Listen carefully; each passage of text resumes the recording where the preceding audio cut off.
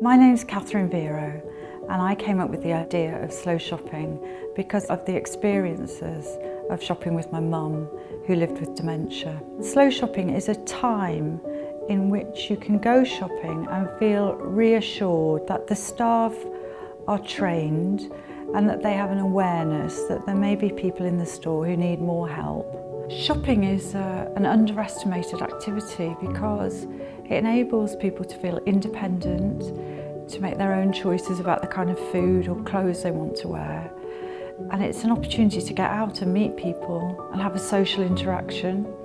And what we're trying to create in slow shopping is an opportunity for people who may feel concerned or worried about what might happen if they go shopping, if they get tired and they need to sit down, or if they get a bit confused, will anyone help them?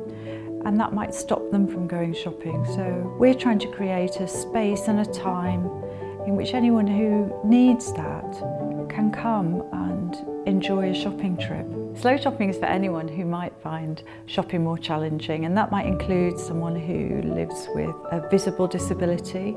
It might include the elderly, those with a cognitive impairment such as dementia. It might include those with limited eyesight, or those with a mental illness such as anxiety. So the investment from the store really is around the time that it takes for staff to do the training and read the booklets about what's possible. Apart from that, there is just some more small changes that we come up with that will support your customers. So it's not a one-size-fits-all, it's about you looking at your community and what you can do to support them. Not all disabilities are visible, and everyone has different needs. The small changes that you can make in your store can have an enormous impact on the lives of others. So thank you for your interest in slow shopping. You really can make a difference.